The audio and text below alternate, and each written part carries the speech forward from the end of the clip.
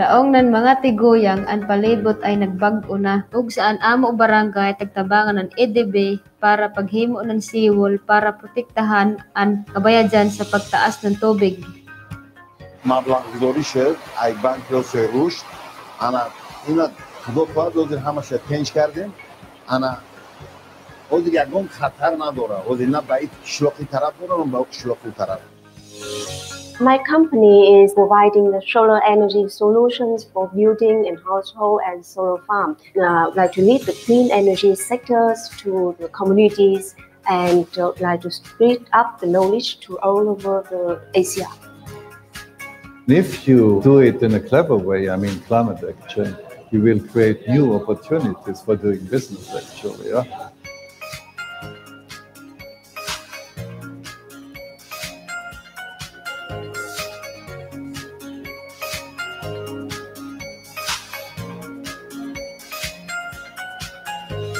The Asian Development Bank is committing $80 billion cumulatively between the year 2019 and 2030 to combat climate change and to build climate and disaster resilience in the Asia-Pacific region.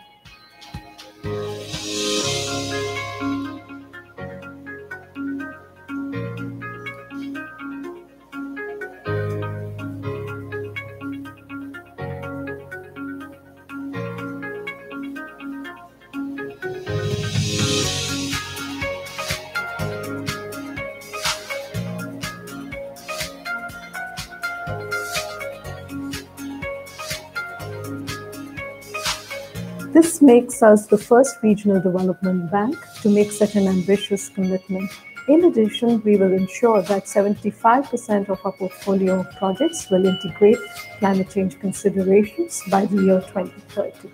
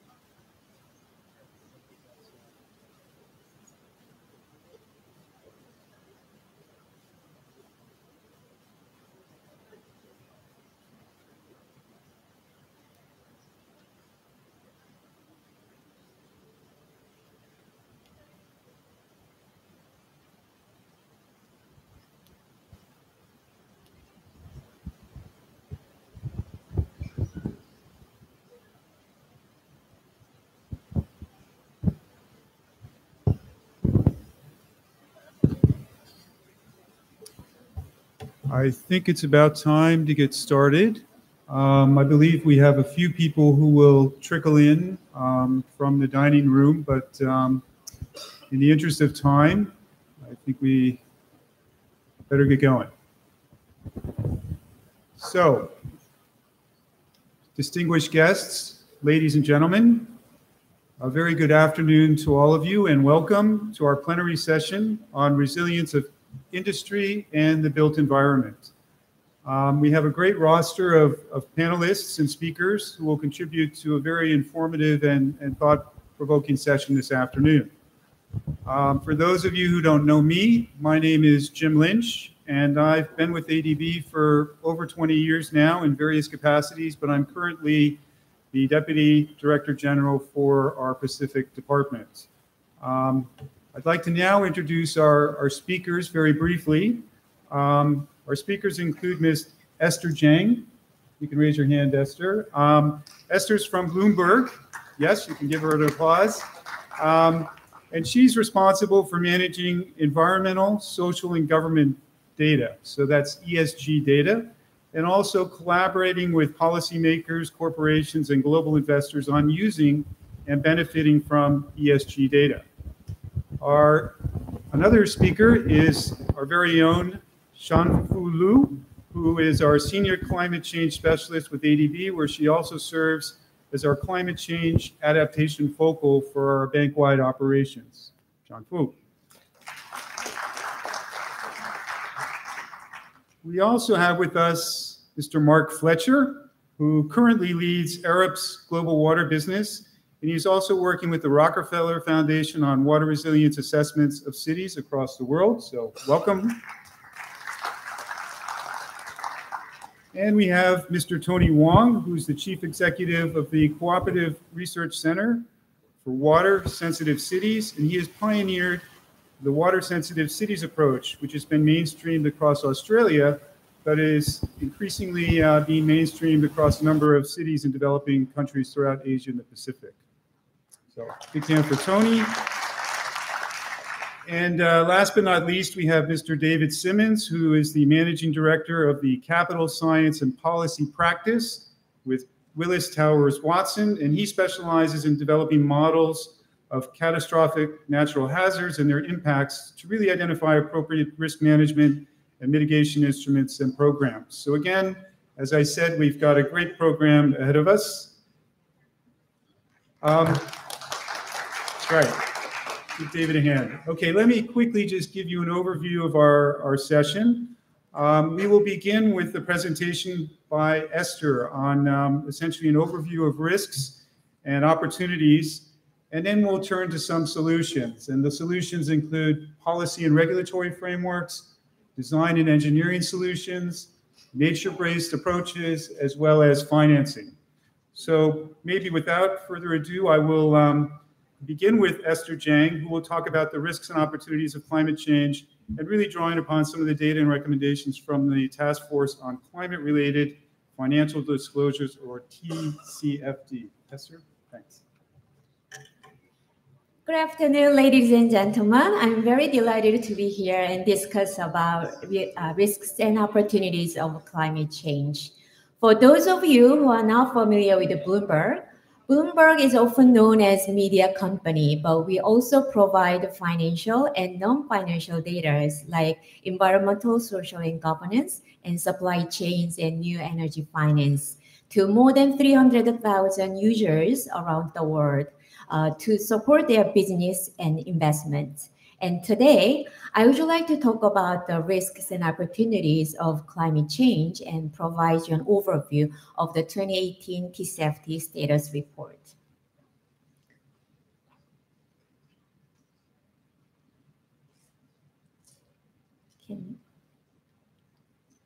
Sorry. Probably, most of you will remember the superstorm Sandy that caused billions of dollars in damage and killed over 100 in east coast of the states in 2012. It was the second most for any year on record, and at that time, many giant data centers suffered from floods and power shutdown because of the Sandy. Sorry about that. Okay. While Bloomberg's data centers stayed on during the storm, but their location on the coast of Manhattan became a clear risk. So we had to move entire data center upstate to build resilience for our company. This was the location of the data center. The chronic risk from changes in global temperatures also pose risks to investors. Like extreme heat can lead to increased cost to cool down machinery and increased cost to insure assets and lower labor efficiency. This kind of climate-related risk is not a certain country or company's issues, but it could affect any company through their supply chain or customers. And it could bring either direct or indirect financial impact to the business.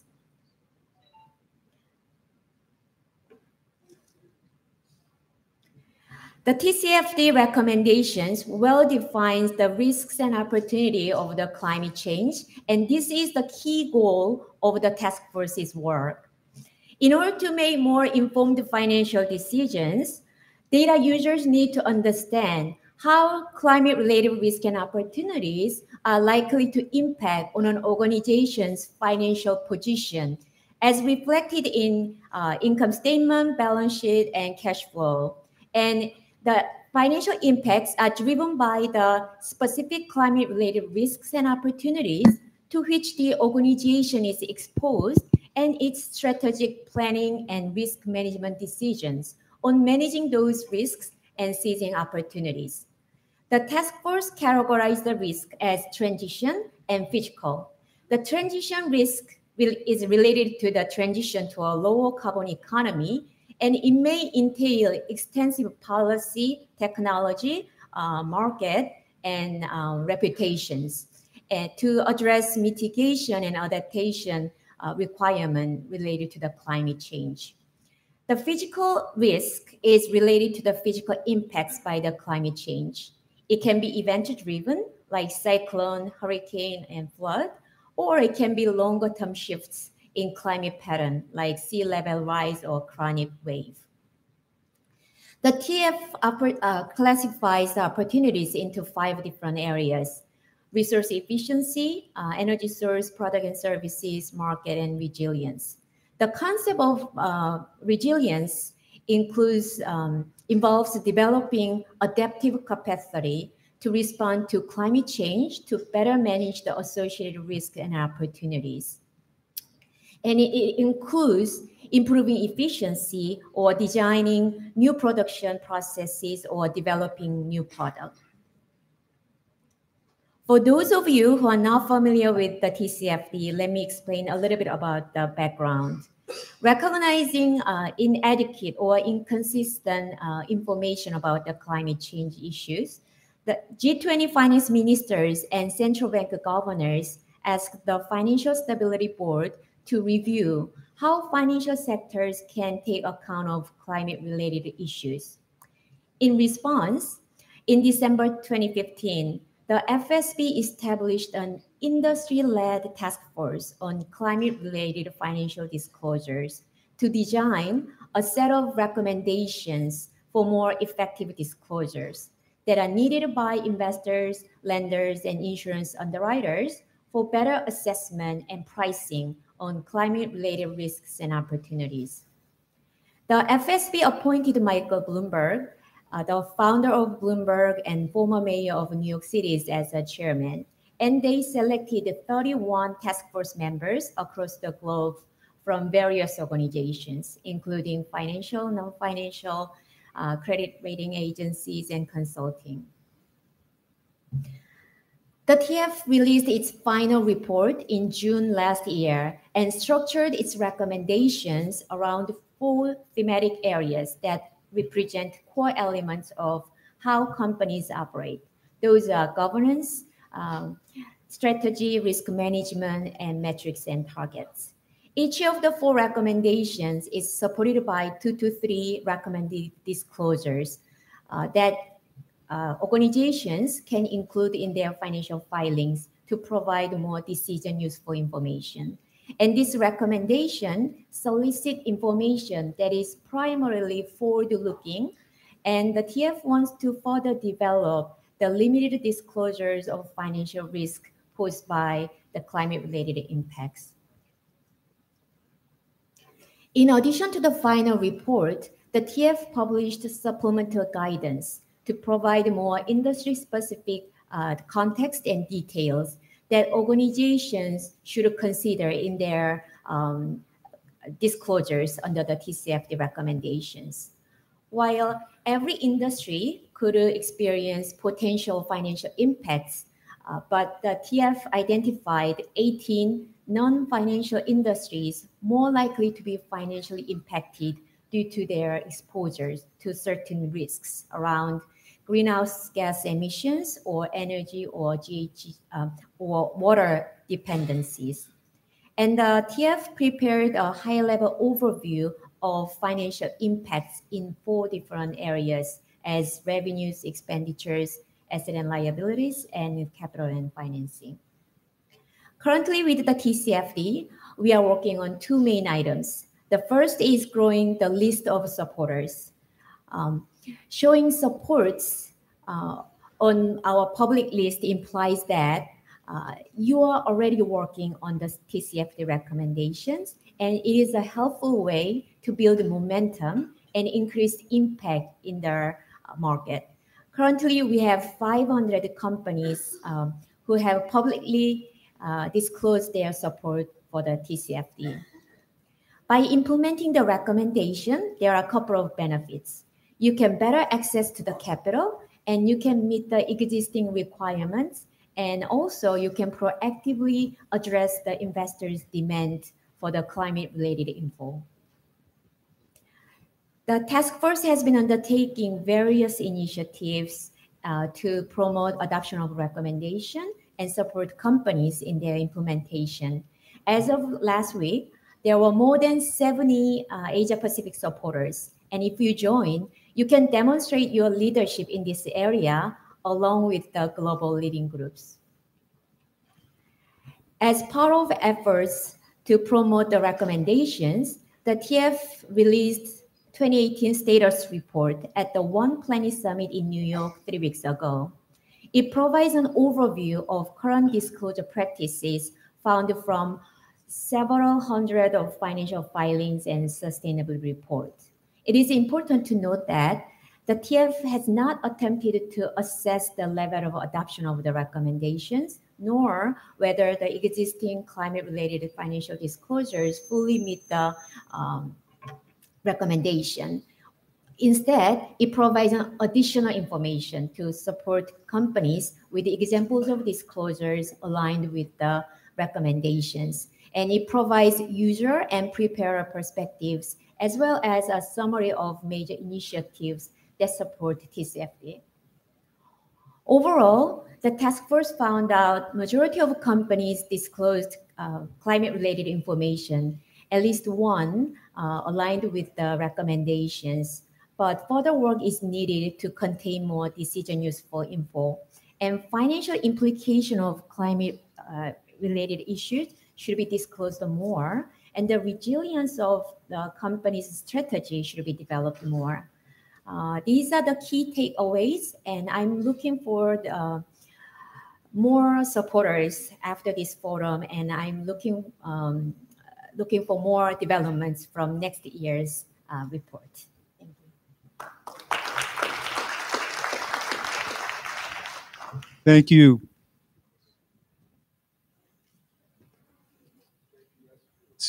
Okay, thank you, Esther.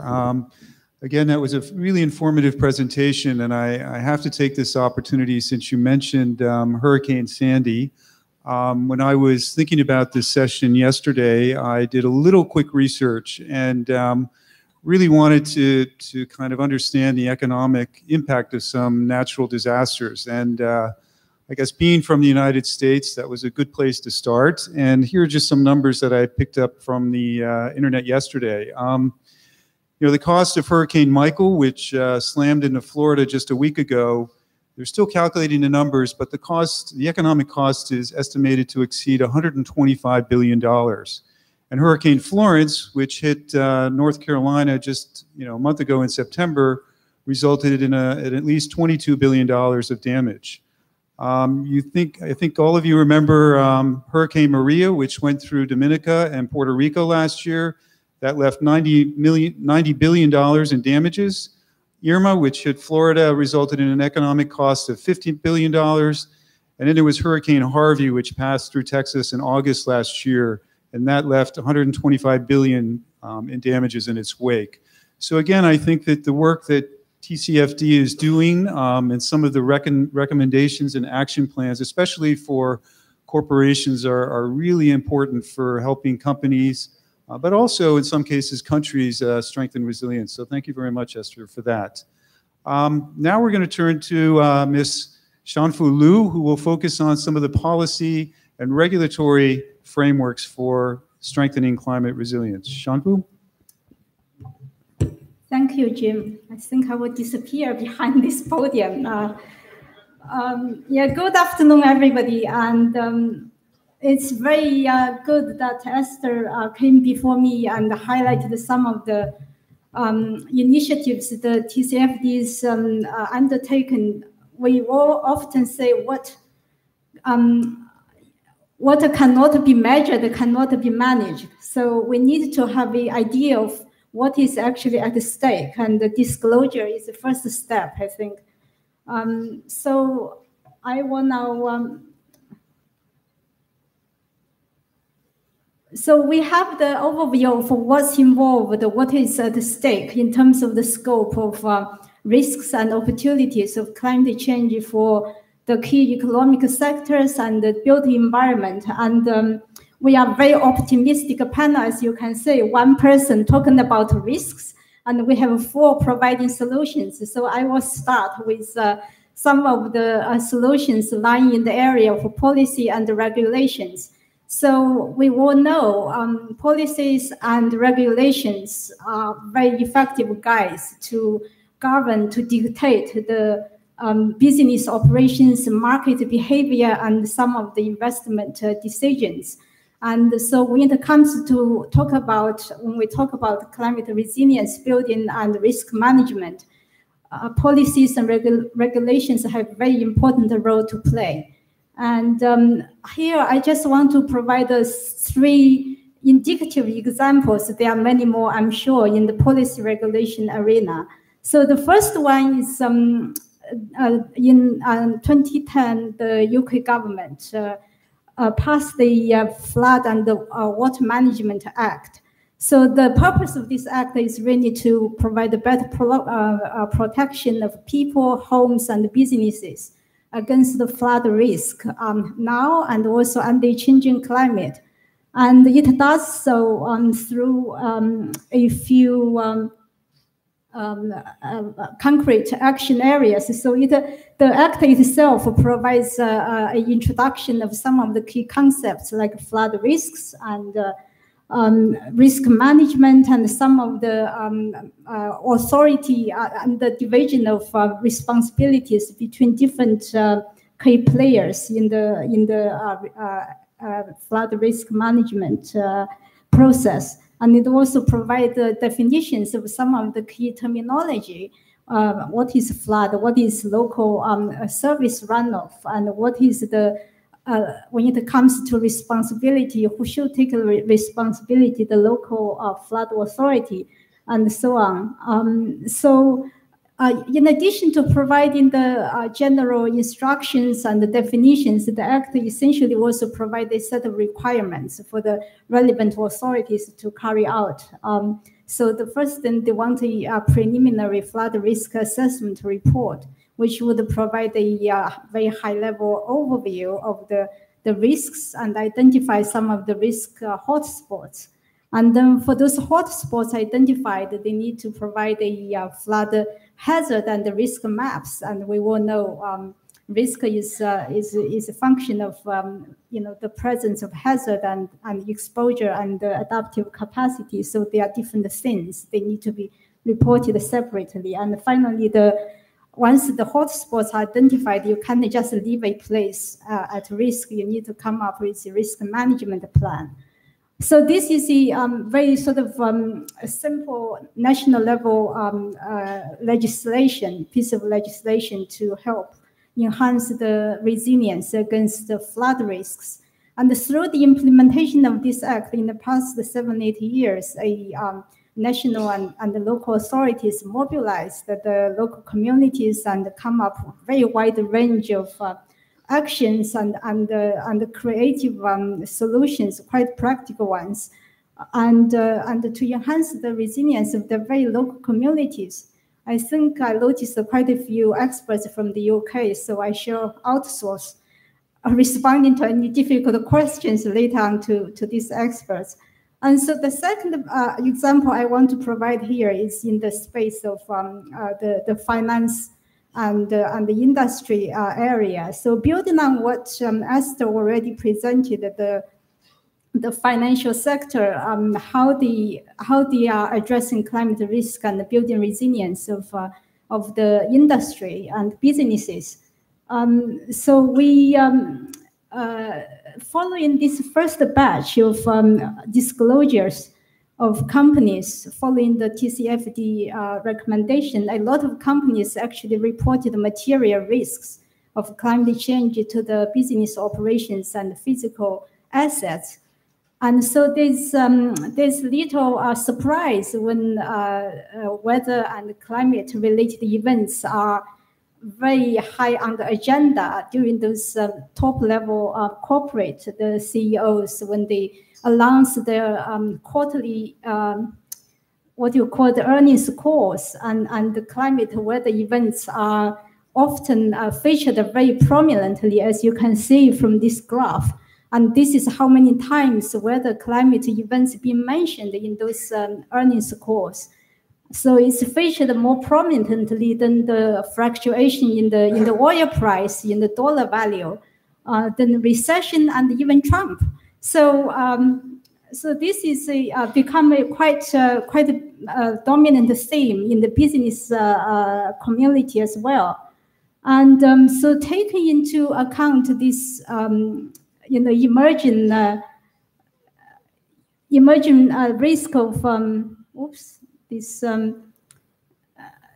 and taken cue from the information emerging from these different disclosures and the financial reports, sustainability reports of the big companies, and the ratings agencies have been busy to try to factor in climate risks into the credit worthiness ratings for sovereign nations, for states, for municipalities, and even for investment instruments.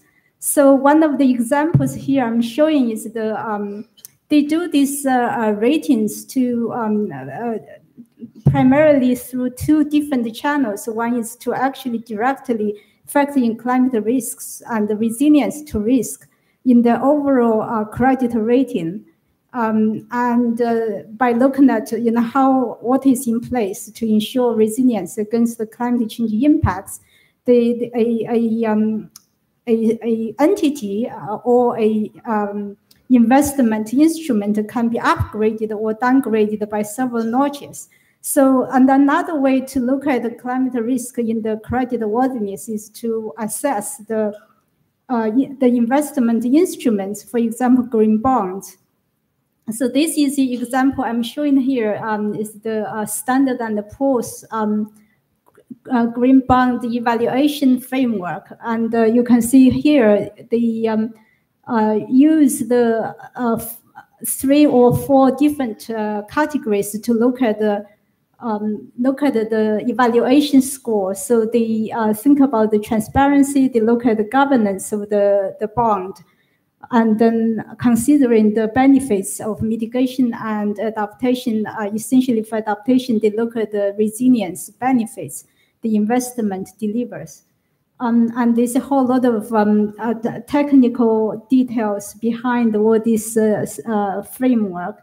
So the overall message is that the market is now taking climate risks very seriously and pricing into the risks. Sorry, so the last one, and I wanted to also indicate that the international financial institutions are taking climate risks very seriously and have been busy internalizing the risk management framework in our regular business processes. So this is a diagram illustrating how ADB here we do our lending operations. So from the early stage of a project, the conceptualization, we look at the climate risks using a very crude, sort of simple initial climate risk screening process.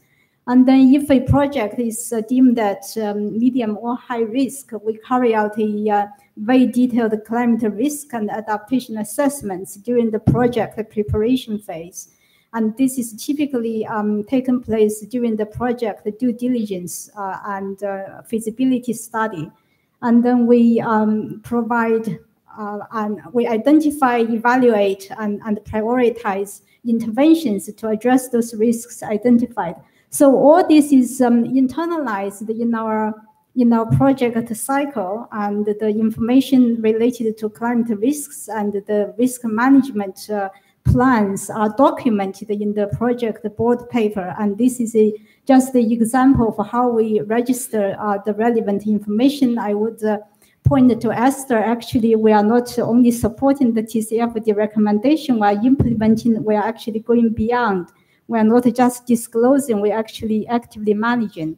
So I would stop here and looking forward to some discussions. Thank you. Thank you very much, Shanfu. And again, while you're sitting here, maybe I'll give you and Esther a question to ponder that we can discuss later. But again, I guess the real question here is how to encourage both countries and companies to really invest in policy and regulatory frameworks to reduce risks and increase resilience. So again, I'll leave that with you to think about. But continuing with the theme of solutions for resilience, I'd like to ask Mark Fletcher to give us his presentation on water resilience, how cities are trying to cope, especially through design and engineering solutions.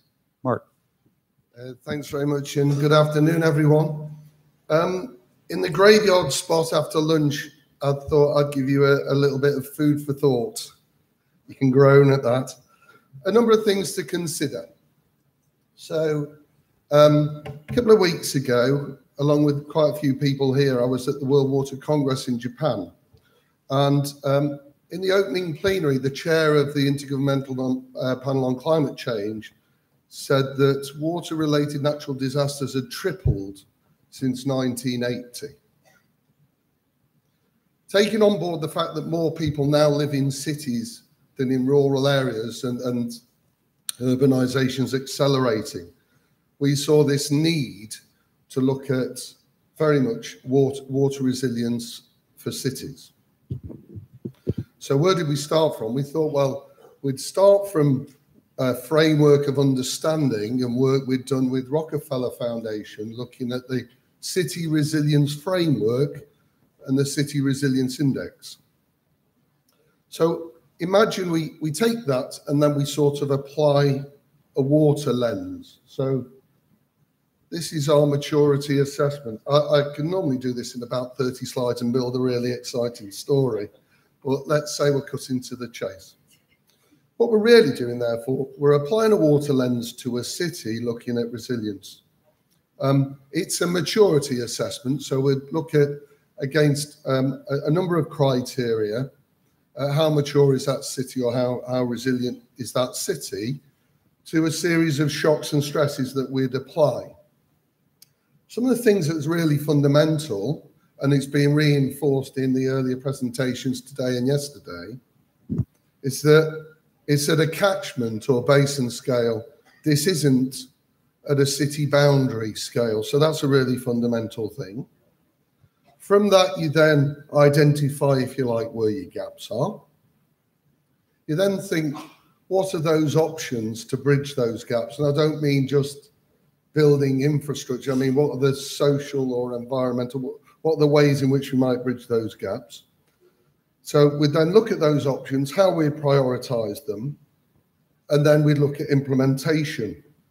And as you can imagine, then we'd have feedback, we'd have monitoring, and an element of assurance. So that's sort of our approach to water resilience of cities. And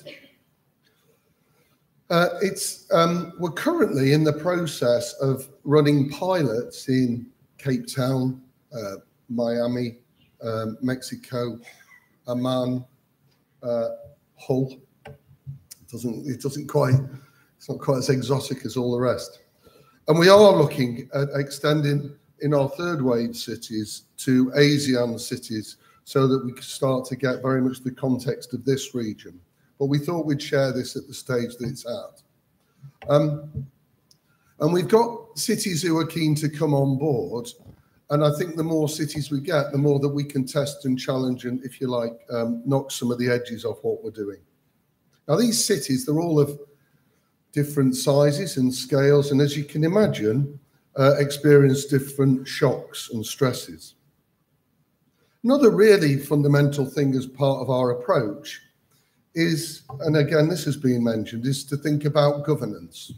And that's governance across a water cycle that we subsequently shock and stress.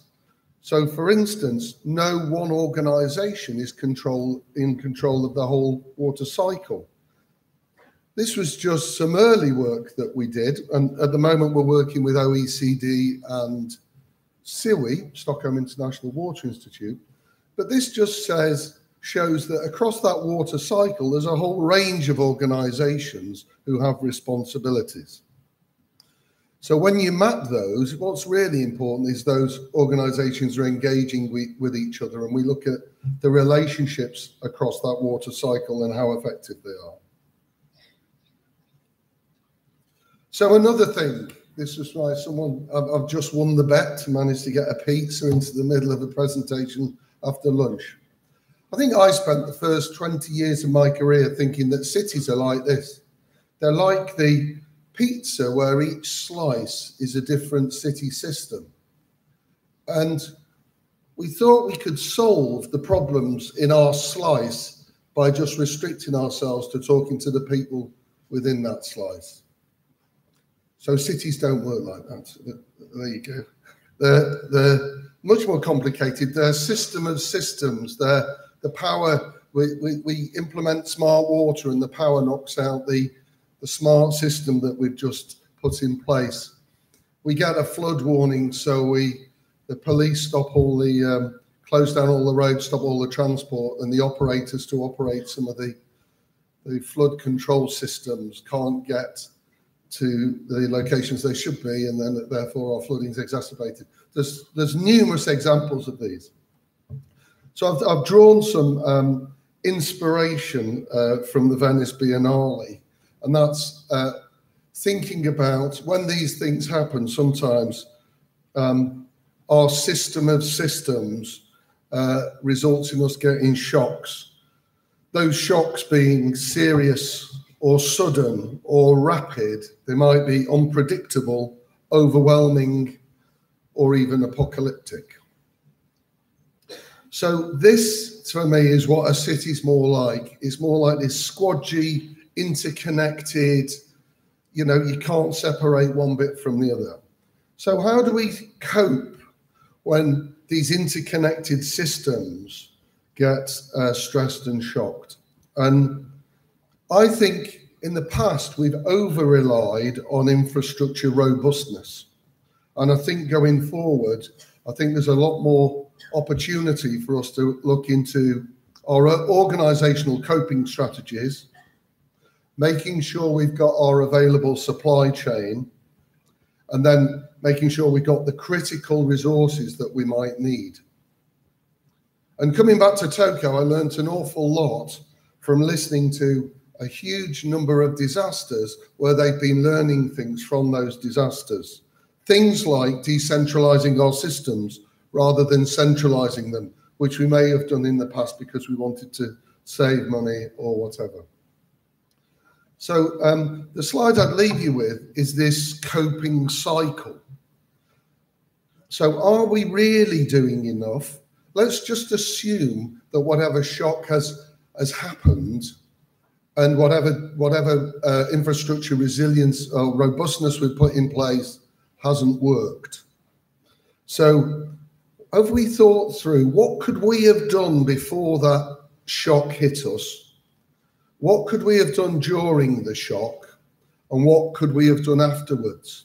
And that curve you could attach to loss of life or you could attach to damage. And I think maybe because we've asked the question to engineers in the past, we've looked an awful lot at engineering. Oh, it doesn't work. Engineering that point just where the shock starts, because that's sort of, we delay when that happens. When the reality is that as everything gets increasingly more severe, and we may even get shocks on shocks, it's important that we look into the other space. So that's the food for thought I'd like to leave you with. Thank you.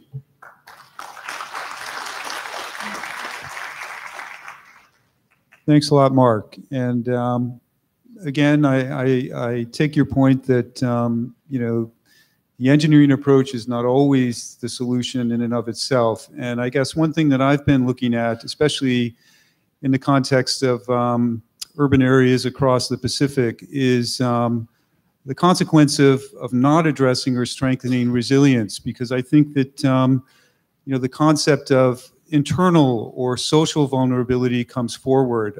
Given the high concentration of populations in urban areas in the Pacific, but also throughout the world, many cities are located along the coast. And again, you know, the problems is that the lack of sufficient resilience measures and planning ahead can result in social instability and big conflicts, and again, the lack of security, at least on the social side. So again, I think we're going to continue with the theme on urban resilience with Tony Wong, who will describe how the water-sensitive cities approach is helping urban areas respond to the challenges of climate change and water management. So, Tony, over to you. Thank you, James, and good afternoon. As James said, this session is really about resilience in the built environment. And I just want to spend a little bit of time to talk about why that is such an important challenge for us. And I'll start with this slide with the notion that you know, urbanization is going to ultimately refocus for us the whole concept of resilience in the built environment for a number of reasons. One is that the greatest growth in terms of urbanization is in our region. It's in Africa and it's in Asia. The issue about urban places is that it really is a microcosm of many challenges all put into one big melting pot. And we need to think about resilience from that perspective. We need to think about the multifaceted of resilience, whether it is resilience from an energy perspective or resilience from a water perspective or transport perspective.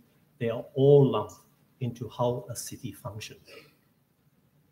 So resilience within an urban environment really need to think about all the multifaceted of multiple resilience issues that we need to bring together to build resilience within the city. And we find, for instance, that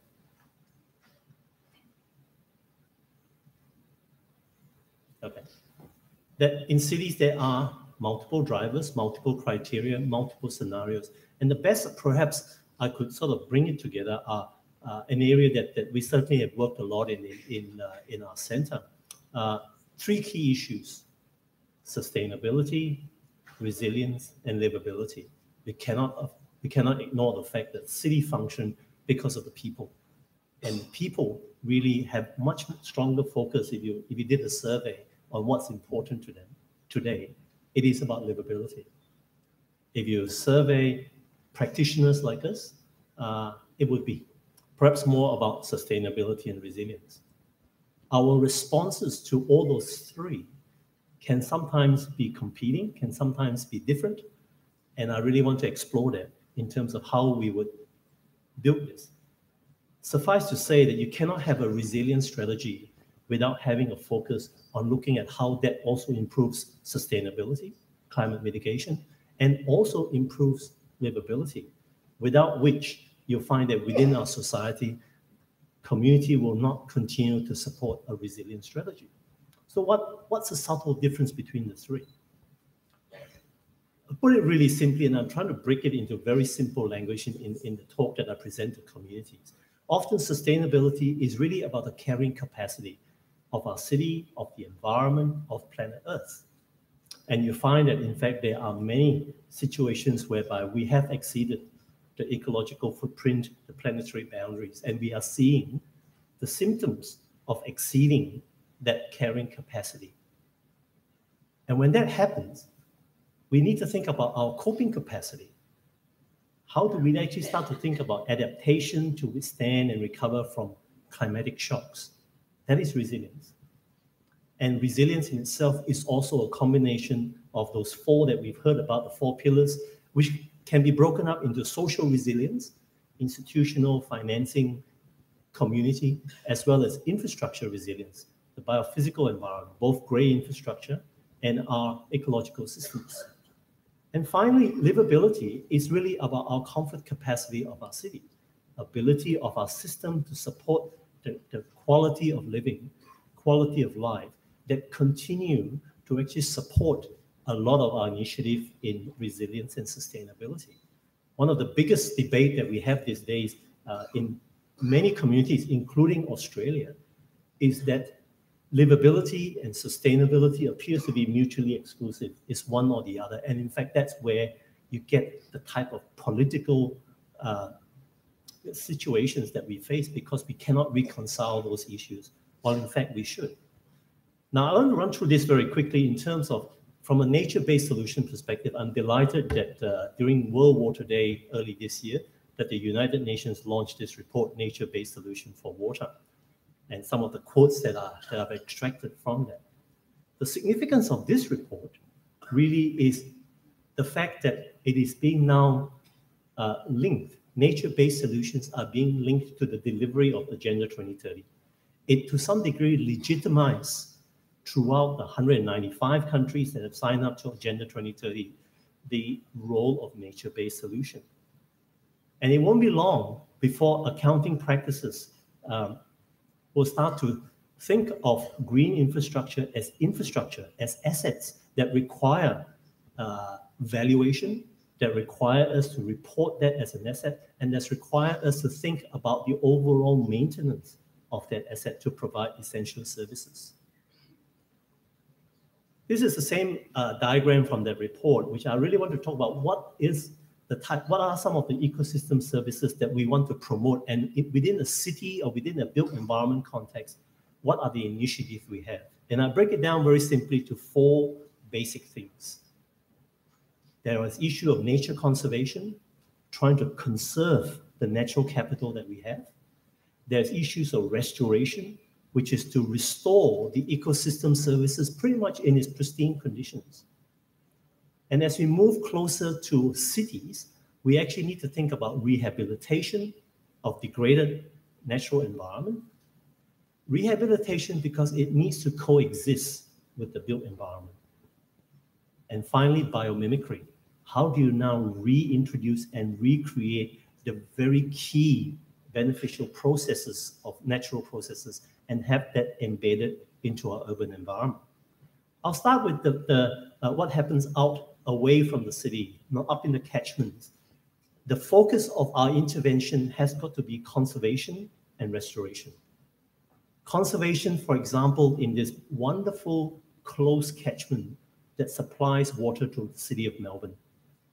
Conserving the nature, the natural growth forests has a significant ecosystem services in the way it cleanses the water that is now fundamental to the supply of water to Melbourne.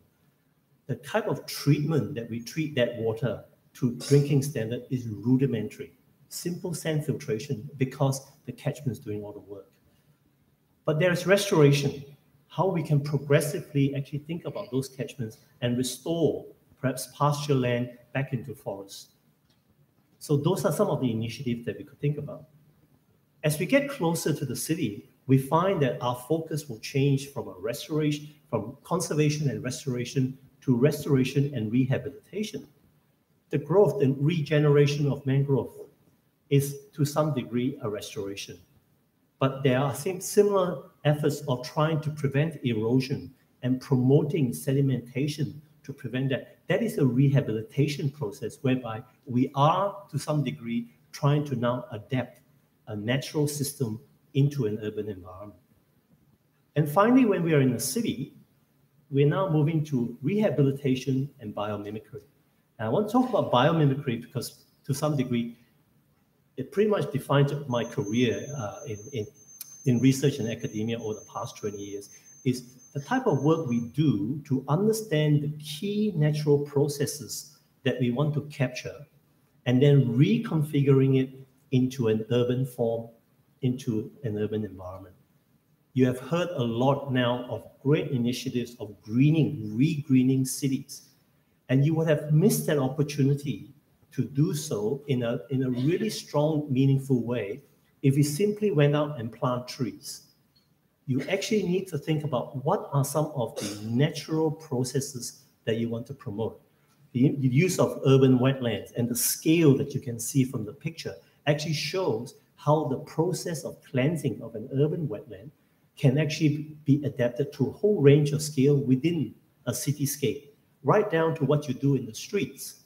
And when you connect those open spaces with green corridors, you immediately provide safe passage of floodwater and also provide microclimate influences into the urban environment. And why are they important with my last slide here is that, in fact, the built environment cities can now be designed to provide ecosystem services to the humankind, to the built environment, as well as in protecting and buffering the impact of urbanization to the adjoining natural environment. Some of the key things we need to think about on what the natural processes we want to deliver, water quality improvement.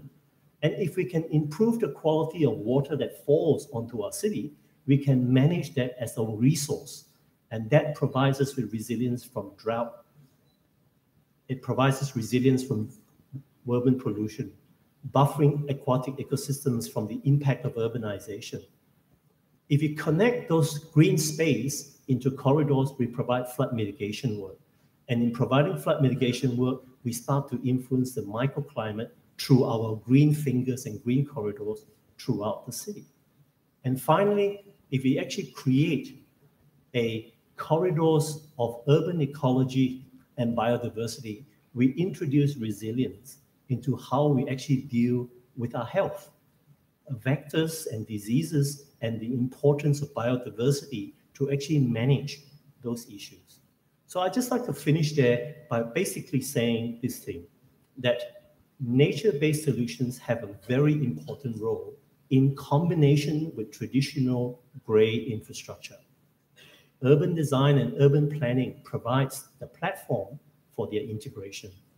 Understanding the different natural processes that we want to capture and biomimic into urban design is where future cities are going to go. Thank you very much.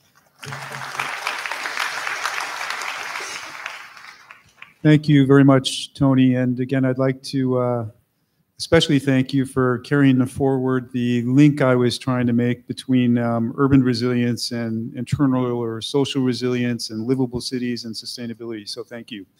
Our final presentation will be delivered by David Simmons, who will share with us different methods and tools for better risk management to increase the resilience of industry and the built environment, with a special focus on financing. Over to you, David. Excellent. Well, firstly, it's an absolute pleasure to be here. Thought I'd start before I actually cover the topic by giving you a bit of background about the insurance industry for disasters, or as we call it, catastrophes. I'm a mathematician by background, and I started working in insurance a number of years ago, many years ago. And I must admit, I thought it would give me the good combination of mathematical risk analysis and business. I was totally wrong. All right, it was very, very boring. It was very, very dull. It was very, very bureaucratic. In seeking something more interesting, I went into what we call reinsurance. That's the insurance of insurance companies for natural disasters, for catastrophes, for earthquakes, for floods, for tropical cyclones. Thinking, look, there's billions of dollars of cover being granted for these things. There must be a more analytical approach. Totally wrong. Again, we had almost no data. So we were rating these things on almost no information. And guess what happened? What happened was the market almost died. 25 years ago, after a series of losses culminating in Hurricane Andrew, it looked like the global catastrophe reinsurance market was going to collapse. Now, 25 years later, I'm still here, and the reinsurance market for catastrophe risk is still here. Now, why is that? In fact, it's more than still here. It's healthier than it's ever been. In fact, we have a different problem at the moment. We have too much capital in the market. We have too many reinsurers chasing too few risks. So how has that happened? It's happened by the appliance of science. It's happened by us engaging with academia, engaging with engineers to understand the risks we have. That's understanding as this little chart shows behind me, the exposure. So what are we actually covering? Typically, it used to be buildings. I'll come back to that a little bit later on. Where are they? If we're covering flood, it matters if the building's at the top of a hill or by the side of a river. We need to know where they are explicitly. We need to understand how they're built and how they would react to an event. We need to understand what those events could be. How frequent are they? How big can they be? They may be much bigger than we've ever observed in the past. And we need to understand how vulnerable our exposure is to those events and what the financial consequences of that event is going to be. And by going this process of segmentation, we're beginning to understand exactly how the risks work. Now, I'm a risk modeler. If any modeler stands in front of you and says they have the perfect model, they're either a fool or a charlatan or both. Okay, no model is perfect. But what models are test beds for sets of assumptions. And we begin to build the best assumptions we can and follow those through to the logical conclusion and then test different assumptions. By doing that, we understand the risk much, much better. And now that's why the industry's got so resilient. Another bit of background, financial crash of 2008, 2009.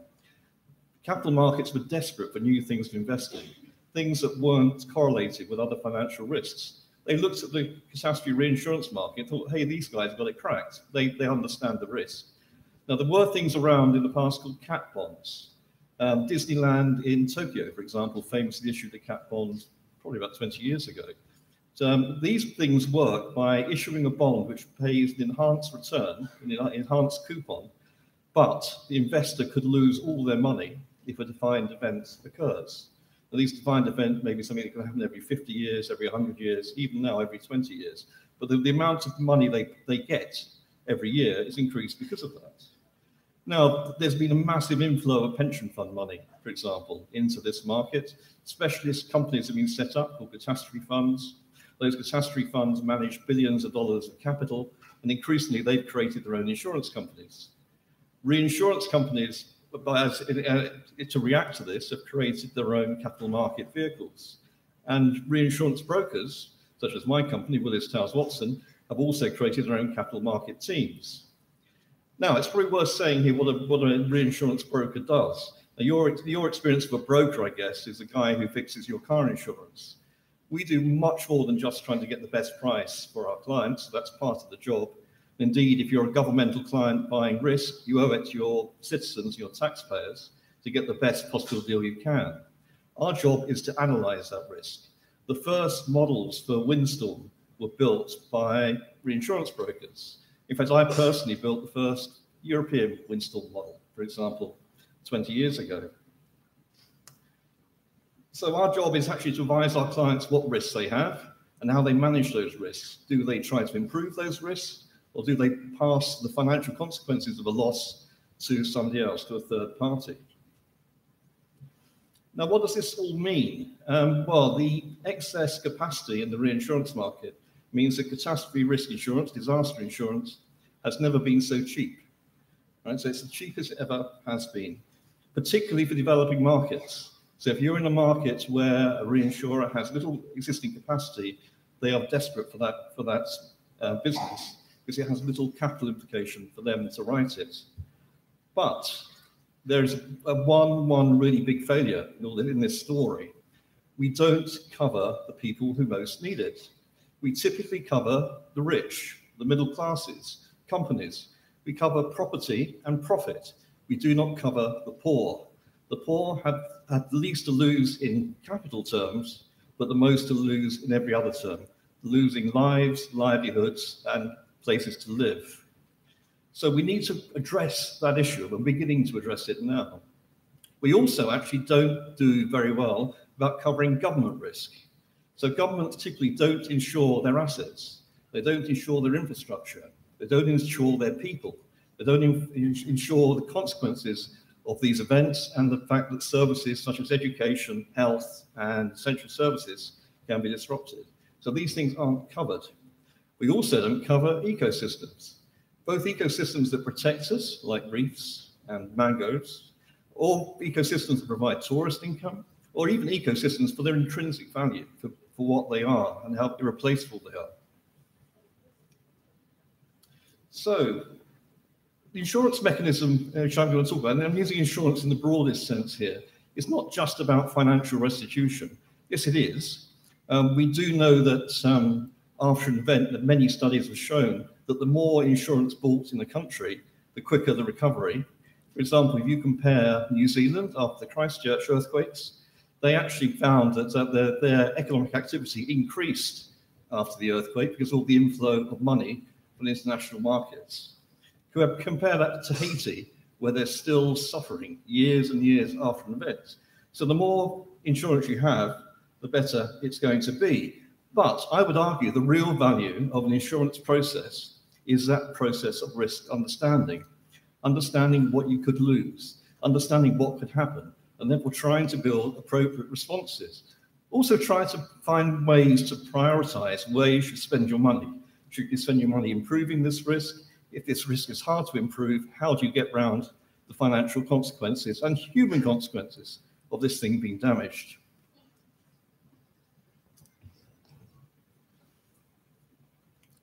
This is, let's say, it's particularly true of governments. Governments actually need to begin to understand. They owe a duty to their citizens, sometimes even a legal duty, to make sure they protect them against things that can happen.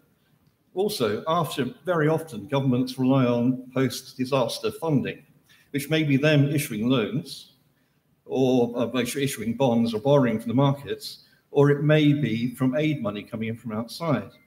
Trouble is that after an event, your sovereign rating may go down, so the cost of borrowing goes up. And aid money is often promised, but doesn't always arrive. And if it arrives, it arrives late. So we need to be more robust. We need to have more control locally. I'm going to talk very quickly about a number of schemes and initiatives which are happening at the moment. The first is CRIF, the Caribbean Catastrophe Risk Insurance Facility. That was created in 2007 after Hurricane Ivan waxed through the Caribbean, causing immense damage. Aid money was promised. Some of it arrived. If it arrived late. They needed to have something which actually guaranteed that money got to countries quickly and also had a degree of control. So the countries weren't so dependent on overseas aid. There's actually this process was owned within the country. So they created a special purpose vehicle, a special insurance company, which actually responds to the needs of their policyholders. And they went through a period actually in the Caribbean with relatively few hurricanes. Because this company held all the profit, they were able to then reduce the price of the insurance they offered to the countries. And when they did have a bad year, in 2017, they were able to pay, and actually also not increase the price by very much the following year. Another example is ARC, African Risk Capacity. As the name implies, African Risk Capacity aims to build capacity as well as apply insurance. So for ARC, you cannot join African Risk Capacity unless you go through a period of risk training. So if a country applies, they have to spend 6 months with ARC team, actually understanding their risk, understanding who could be affected, what an appropriate response could be after a disaster, to make sure that money is efficiently used. Another example, here in the Philippines, we've been working recently with the ADB and also with the Department of Finance on a scheme called PC-DIP, which is actually a pool covering cities in the Philippines. Now, the idea here is that cities, rather like CRIF and ARC, it's cities clubbed together rather than governments clubbing together to share their risk. That means, again, the aim is to get money to them quickly after an event, but because they're sharing their risk, they don't actually have to pass so much profit and uncertainty load, which is in every premium you buy, to the international markets. That's actually held within the pool for the benefit of the policyholders. So it's an efficient way of doing things. We're also currently working on something with MARFund. MARFund is a group of 4 agencies from Belize, Mexico, Guatemala, and Honduras, covering the Mesoamerican reef. The aim of that process is to try and work out what an appropriate cover would be to actually restore that reef after a hurricane event. There's a lot of interest. This is the year of the reef in this year. There's a lot of interest in reef coverage, not just tropical cyclones, but also potentially bleaching cover. So can you actually provide insurance against bleaching? As we're running short of time, I'll miss the next couple of examples and jump to the conclusion. I think The insurance industry is ready to help here. We have actually created a mechanism called the Insurance Development Forum. We realize that this works if we can help governments and cities and other institutions to actually enter this market, engage in the insurance process. We need to break down the barriers. And those barriers could be lack of modeling, lack of data, it could be regulatory issues or legal issues. So the group of insurers, the World Bank and the UN have got together to create this vehicle, which was launched this year in London with a new Secretary General who's just started, to help governments and multilateral institutions such as the ADB and the World Bank to deliver unbiased advice on risk transfer and appropriate modeling mechanisms for governments and cities.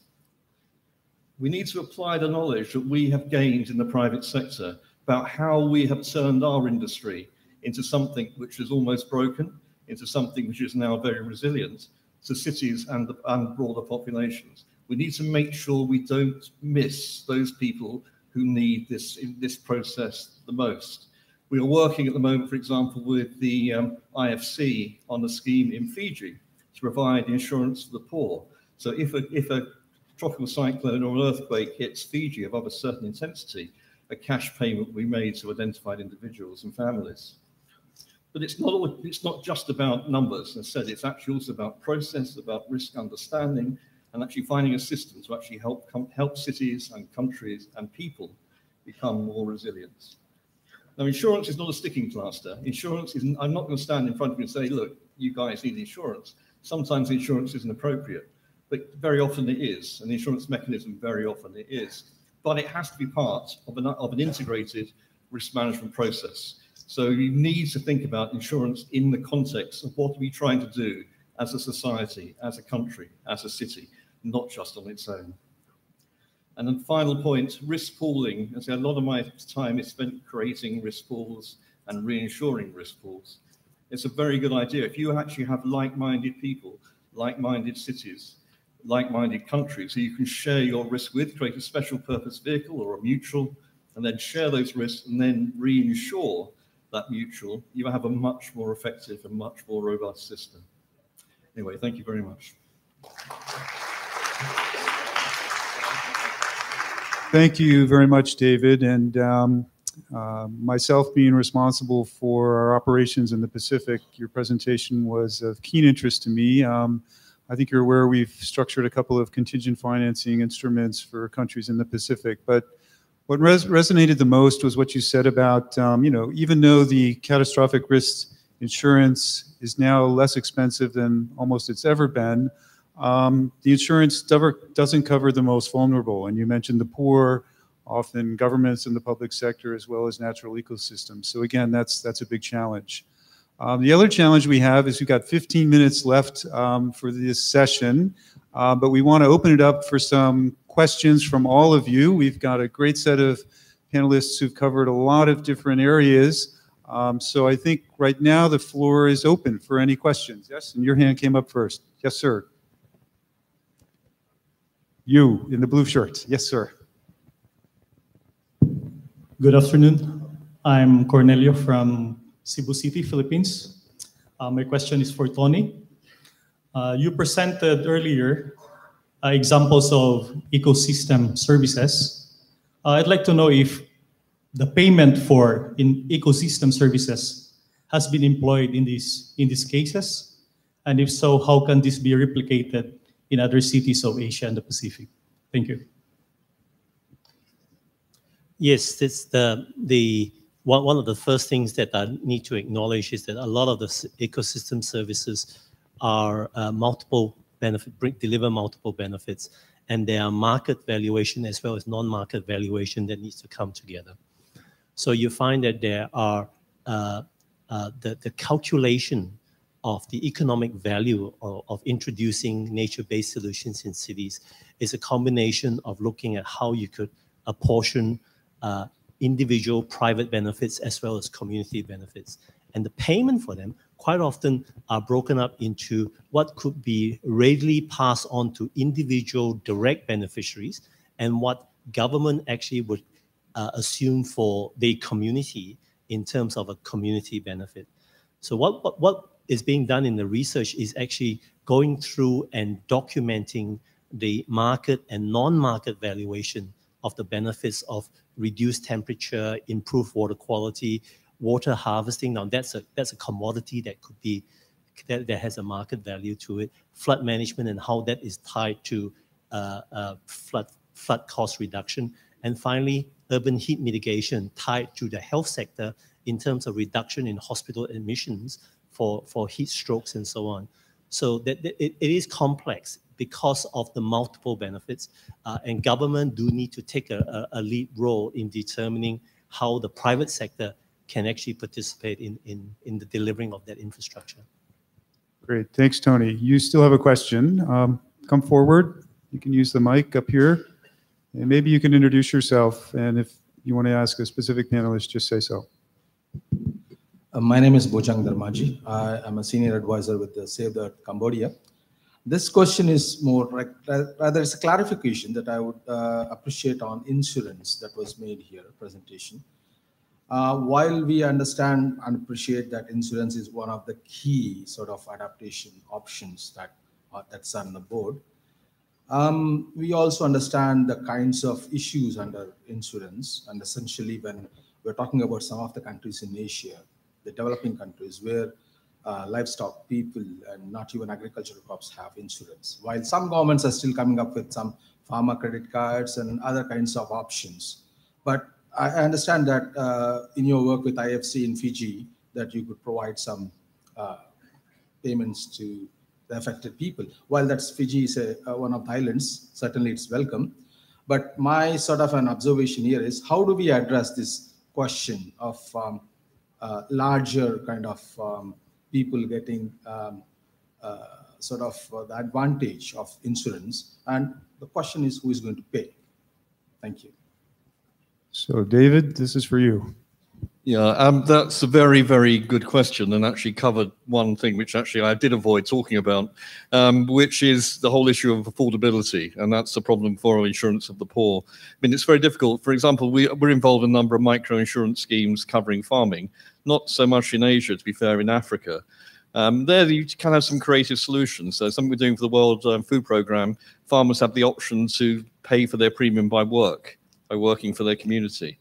But in practice, because somebody has to pay for that premium, and that's always, to an extent, it comes down to donor money. And actually, donors have been uncomfortable funding premium.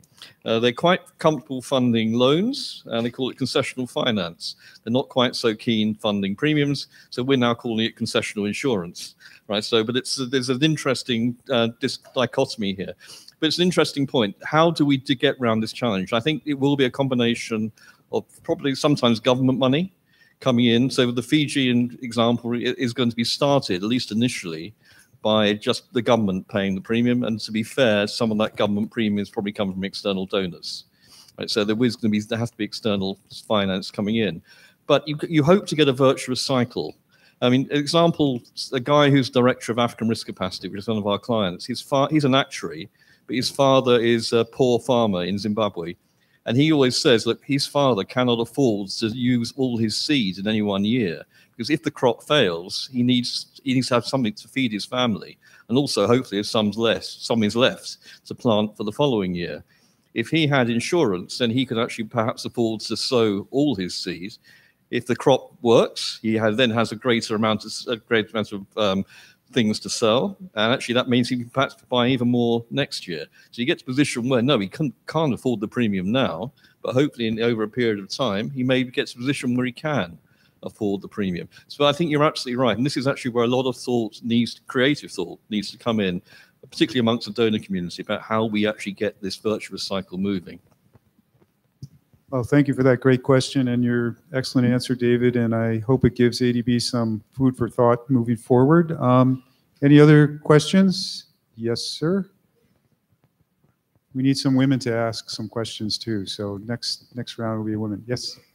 Thank you very much. My name is Akhtar Jaman Sano. I'm from Save the Earth Cambodia. I'm also working for one of the SPCR projects, the strategic program for climate resilience, and very much connecting to this. And I have also experience for ISO system certification for industries. So I see there is a relation between the industry and resilience.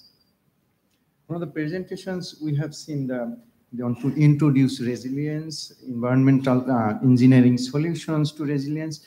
So if we look at industrial perspectives, then the industrialist is not going to invest $1 if they don't see something visible.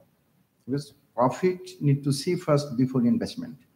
But if we look at resilience perspectives, then there is no structure yet.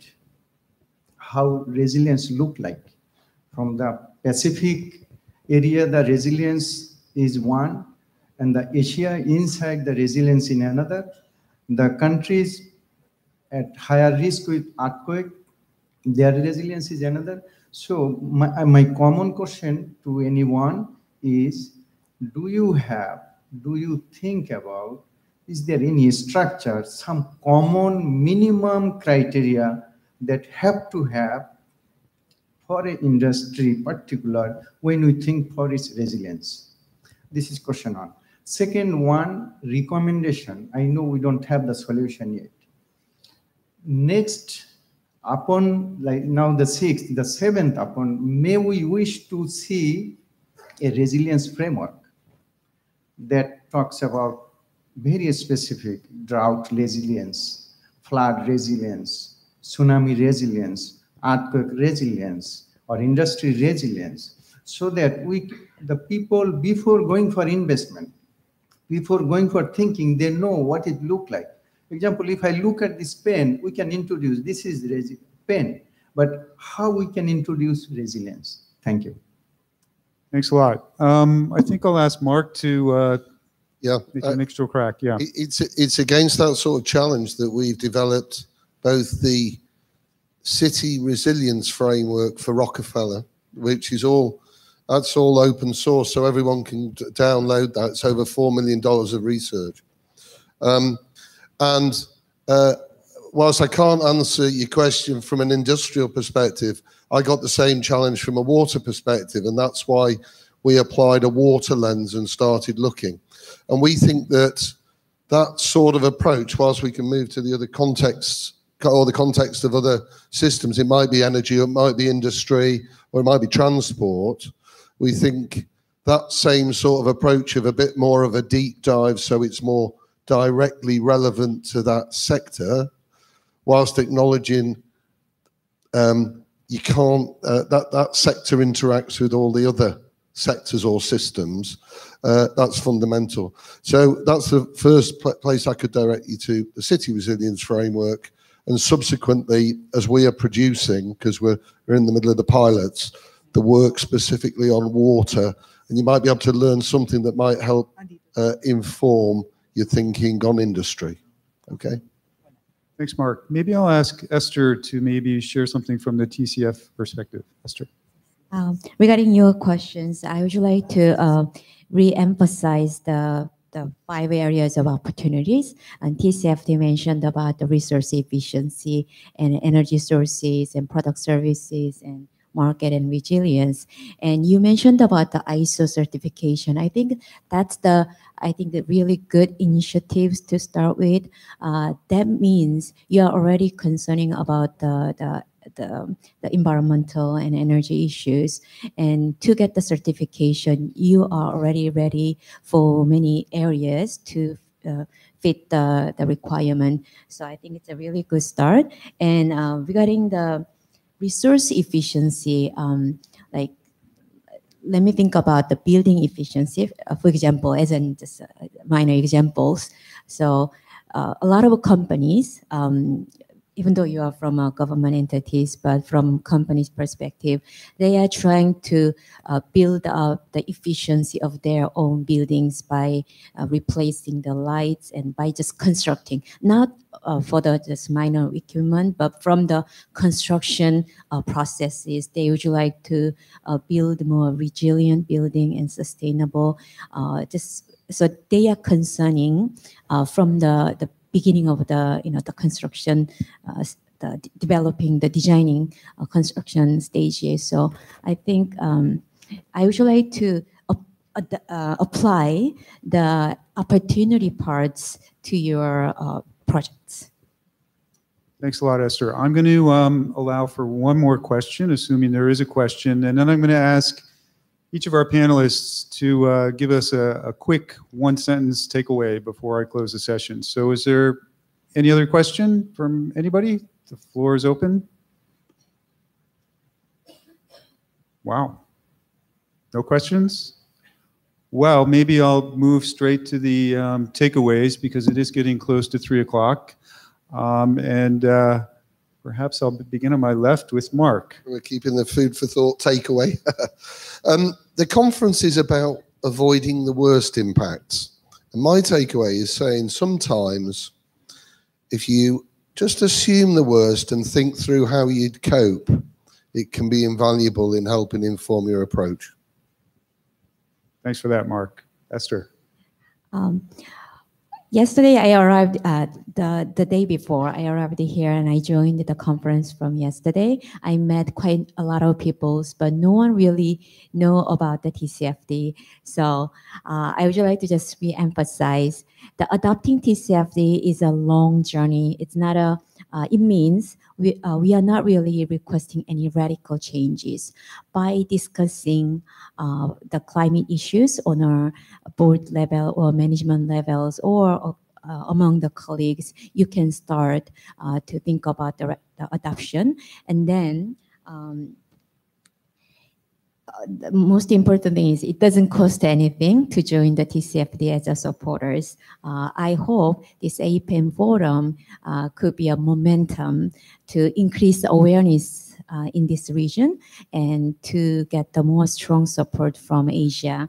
And if you have any questions about TCFD, you can feel free to contact me or send an email to secretariat@fsb-tcfd.org. Thank you.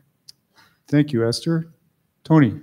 Yes, I guess my take-home message from a city perspective and the role of nature-based solution is that in a city, we are often dealing with multiple resilient objectives across many, many different sectors.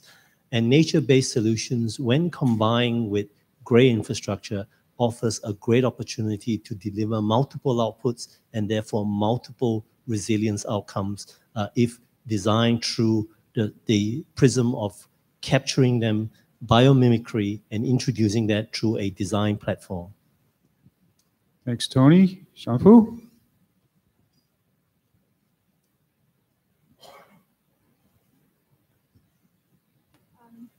Thank you very much, Jim. And before I share my takeaway, maybe I just make one comment to in response to the question raised by the Cambodian delegate. I think I understand your sort of maybe frustration or confusion. You know, what does resilience smell or look like? You know, we are here talking about resilience. Can you tell me what it is? So this is, I think, something probably we should have done a better job in terms of conceptualization at the beginning. But again, if you are part of the pilot program for climate resilience, yeah, I think you're probably much more informed than some of the other delegates here. So I think it's a very, unfortunately, context-specific concept. And in our context, the ADB, we do lots of infrastructure investment. So for us, resilience means what a highway, what a port is designed to do to develop, to deliver some very basic development objectives. It will still be able to do so in a different climate. So that's, you know, in a very sort of practical terms, that's what we meant by resilience. And if a heavy rain comes, if a landslide comes, the highway will still be able to provide the transportation service. And then again, for a farmer, if it can still provide enough for the family in a drought year, as it in a normal year, then that's resilience. So it's a very context-specific concept. I think there's absolutely a lot to learn in terms of develop different criteria. And it is a very, very much area of active research and debate. So watch the space, I guess. Come back to the takeaway. I think adopting and implementing new policies and regulations is very messy and is disruptive, inconvenient, sometimes costly, but invest in resilience will be awarded handsomely, I think, longer term. Thanks a lot, Shampoo. And the last word goes to David. Well, actually, all I can say is I would not stand on this, well, sit there on this panel and say the insurance industry has all the solutions. We don't. But coming to the comments the other panelists have made, we do actually over the last 25 years have built a framework for assisting actually to understand risk and actually provide something to help you make decisions about where you need to invest and where you need to protect. Now we can actually. The industry stands ready to do that for two reasons. Number one, it needs new business, so that's the dirty financial reason, but also actually wants to help. It really wants to help the industry. And actually the creation of the Insurance Development Forum is one manifestation of that. That group is ready to help any government in this room or anywhere to help them actually understand how a solution could help them. And we're working very closely with people like the German government, KfW, and BMZ with their Insure Resilient Solutions Fund, which actually has a pot of 15 million euros available to help fund such work. So we are ready and we're available and we can and want to help you. Thank you, David. And now I'd like to ask all of you to join me in giving a round of applause to our panelists. And yeah, big thanks to all of you for joining us this afternoon. I thought this was a very informative session, and I wish you the best in your continued participation in APAN. Thank you very much.